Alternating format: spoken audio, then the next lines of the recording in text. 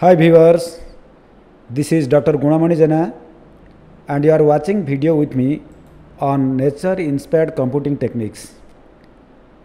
In this subject, we will be going for one of the algorithm, that is flower pollination algorithm, and this is a subject for final year BTech Computer Science Engineering, CAD, also for AIML students. Even if the PG level and research level also we use all these applications. Now welcome back to our algorithm, that is the flower pollination algorithm. This is the outline for our presentation today. So we will study the history and the main idea about this flower pollination algorithm. Then we go for the characteristics of our flower pollination. Then what is the behavior of this algorithm, and in details what is this flower pollination algorithm, and the various applications of this algorithm along with some references. So you can see the history of this flower pollination algorithm. It is a nature inspired population based algorithm and it is proposed by Jinsi Yang in the year 2012. Is it clear? So it is around 11 to 12 years old algorithm, not that much of very old. And the main objective of this flower pollination is to produce the optimal reproduction of plants by surviving the most fittest flowers in the flowering plants. That is the main idea. And in fact, this is an optimization process of plants in various species, right? Then we see the different characteristics of these various algorithms, or especially the flower pollination algorithm. There are over 250,000 type of flowering plants in nature, and out of that 80% are flowering species. And the main purpose of this flower is ultimately reproductions via the pollinations, and what exactly these pollinations and how it takes place we can understand from this figure or the diagram. You see some insects, maybe flies, butterflies, bees, they sit on the flowers, and some yellow color dust like things, what you call the pollen, they are carried out by their legs or by their trunk, etc., and it falls in other flowers. So that is the process we call it the pollination. So the main purpose is reproduction for the flowers, and this flower pollination process is associated with the transfer of pollen by using pollinators such as insect, birds, bees, etc. We see the different processes. Two major processes are there. One is the biotic, or we call it as the cross pollination process. Second one is the abiotic, or the self pollination process. From the diagram we can clearly understand, if you look at here, that here is one flower, here is another flower, and this is the case of cross pollination. The butterfly is sitting in one flower carrying the pollen with it and is putting in another flower. So this process is called the pollination. Here also you can see the another example here. In one flower small insect is sitting here, so it is carrying the pollen which is falling here and there. Fine. So this what we call, this is the example of biotic and cross pollination process. And another process, it is the abiotic and self pollination. If you minutely observe here in this diagram what I have written, the self pollination process, here the pollens fall directly here, and this may be possible because of the wind, or it may be because of some waters, whatever things are there. Now let us study in details about this biotic or the cross pollination process. Biotic pollination, it represents 90% of the flowering plants, while the 10% of pollination takes place from abiotic.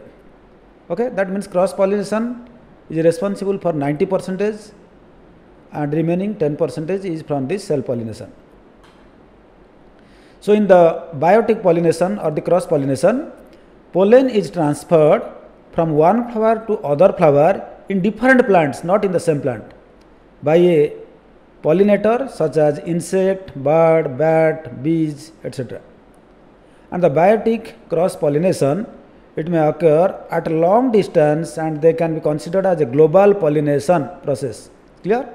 Because this pollination can take place even if for long distance also, we call it as a global pollination process with pollinators performing the Levis flight, which already we discussed in the particle swarm optimization. Then we are going for the second type, that is the cell pollinations or the abiotic pollination process. Here it is a fertilization of one flower from pollen of the same flower. It is just a fertilization process of one flower from pollen of the same flower of different flowers of the same plant. Plant is same, one flower is here, one flower is, one flower here, like that. So these pollens fall and this pollination takes place, or the fertilization takes place. In this type of pollinations, wind and diffusion in water helps pollinations of such flowering plants. It can be the wind, you can see through wind it is falling like this, or the diffusion of water also takes place, takes like this. Then this abiotic and cell pollination process are considered as local pollinations. If you remember the previous topic, previous chapter, previous page we studied about the biotic, we call it the global pollination process. Here this abiotic or the cell pollination, we call it the local pollination. Now I will be explaining the flower pollination algorithm. In this algorithm process, you can clearly see, first of all we are declaring like the population size is equal to n and a switch probability small p, and this p belongs to 0 and 1, and the maximum number of generation, that is represented mgn. Okay, so it starts here with the algorithm. So here for I is equal to 1, I less than equal to n, so this is the for loop, and here we are using to generate the initial population, that is xi. So generate an initial population xi randomly, and then we go for fitness function, find the fitness or evaluate the fitness function. Fitness function is calculated f of xi using the objective function that you know, okay, whatever it may be. So we calculate the fitness function f of xi for all the solutions in these populations, and end for initialization. This is the initialization started and ended here. Then the iteration starts, t is equal to 0, and we repeat, go on repeating. I is equal to 1 because by start with the first iteration, then I less than equal to n, and I plus plus. So you know this n is the population size, clear. Then we go for and generate a random number r, because while we are going for the global pollinations, we use this trick, this technique. We generate a random number r that is uniformly distributed between 0 and 1. It may be 0.1, 0.2, 0.3 up to 0.90 or 1, and generate a step vector. And this condition is that if r is less than p, if r, what is this r is the random number we generated, p is the population size, here we have given it there. If r is less than p, that means our random number generated r is less than p, then generate a step vector L. So there is a formula using that we can generate, and then we update this xi population, xi t plus 1, which is equal to xi of t plus L into g star minus x. So this is the global part, okay, g star. Then this is the, if this condition, if else, if this condition doesn't satisfy, then you choose another two, that is j and k solutions among all the solutions. Generate a parameter epsilon, epsilon belongs to 0 and 1. Then here the formula is xi t plus 1, which is equal to xi of t plus epsilon of xjt minus xkt. So this is the technique we are using it for the local pollination. So we started with if and if, started for, we end for. Then we start another for group here. Here for I is equal to 1, I less than n, less than equal to n, I plus plus do. We evaluate the fitness functions, evaluate the fitness function of fxi. For all the solutions, for every xi, we find what is the fxi. And again use an for loop. For if xi t plus 1, t the, you know, the number of iteration. If xi t plus 1 less than xi t, then xi t plus 1 is set to xi t plus 1. Other cases it will be xi t plus 1 as the previous one, xi t. So and if, then we go for the ranking, rank the populations, and this is the solution update you have done. Then rank the solutions and keep the best value or the best solution g star found so far in the populations and update t is equal to t plus 1. It is just the increment. And until it is continued t plus 1, t plus 2 like that until t is less than mgn. What is the mgn? The maximum number of generation allowed mgn, right? And produce the optimal solution. So this is the algorithm, and this algorithm will be available with me. Any students or viewers are interested, just do write a comment or mail. So I will be sharing this algorithm with you. Then I go for a detailed explanation of this algorithm. See the step number 1. The algorithm starts by setting the initial value of the most important parameter such as the population size n. That we initialize n. We initialize the value of p, switch probability p, and the maximum number of generations mgn. So this is the step number 1, what I already explained in the previous algorithm. Then we go for the step number 2. Then we initialize the population, that is xi, okay, and this I is equal to 1 to n. It's clear. So this xi is generated randomly, and then we calculate the fitness function for each solution, that is f of xi we calculate, and it is evaluated by calculating the corresponding objective function. So using this objective function, so we can go for the evaluation of this fitness function. Fine. Then in the step number 3, the following steps are repeated until the termination conditions, that is the mgn, maximum number of generations, like that.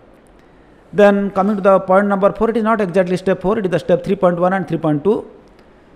Here either we go for a global pollinations, or using the switch probability we go for a local. So if you go for the global pollinations, then we generate a random number r, and r belongs to 0 to 1. So it can be, it is uniformly distributed, that may be 0, 0.1, 0.2, 0.3, 0.4 like that for each solution xi.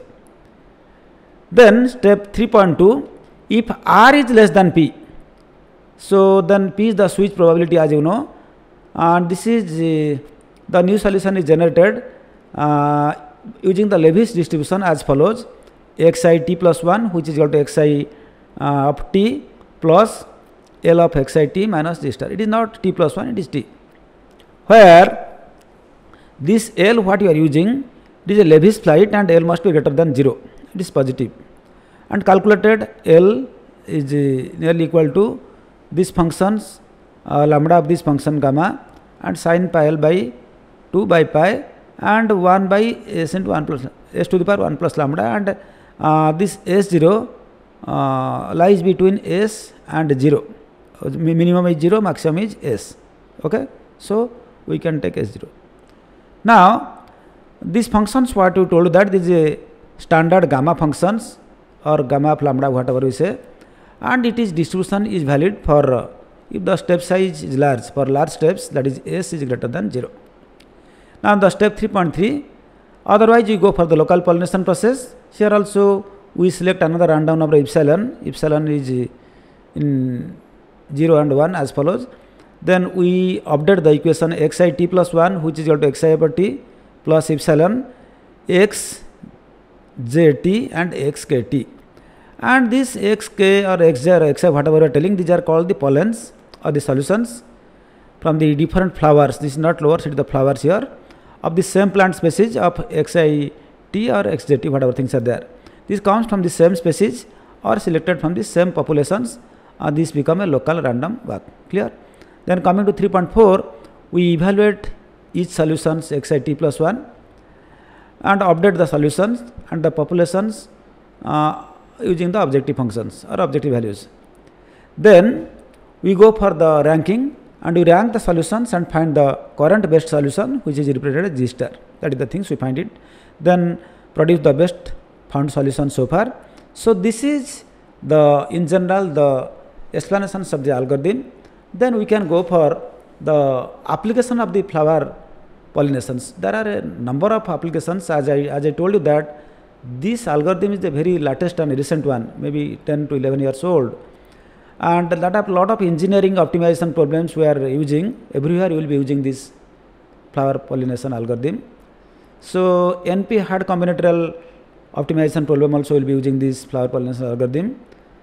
Then when you go for the data fusion in wireless sensor network, there also will be using. Then nanoelectronic technology, this is based operation amplifier OPAMP, there also we are using this. flower pollination algorithm, and we studied about the artificial neural networks, or in general we call it the neural network. For training this neural network also we will be using the flower pollination algorithm.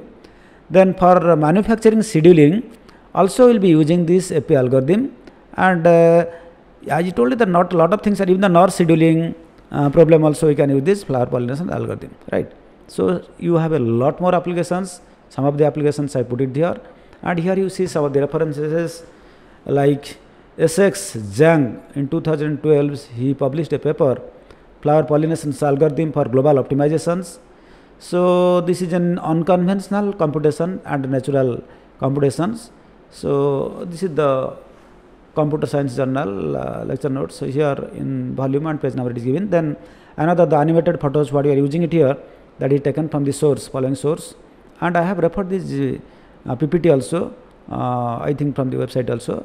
But anyway, I have some contribution also, but I thank you all for watching this video. I hope the minimum contents you got it from this PPT, from this presentation, and if you do like this video, please do share with your friends, and also don't forget to subscribe. Thank you and take care of your health. Have a good day.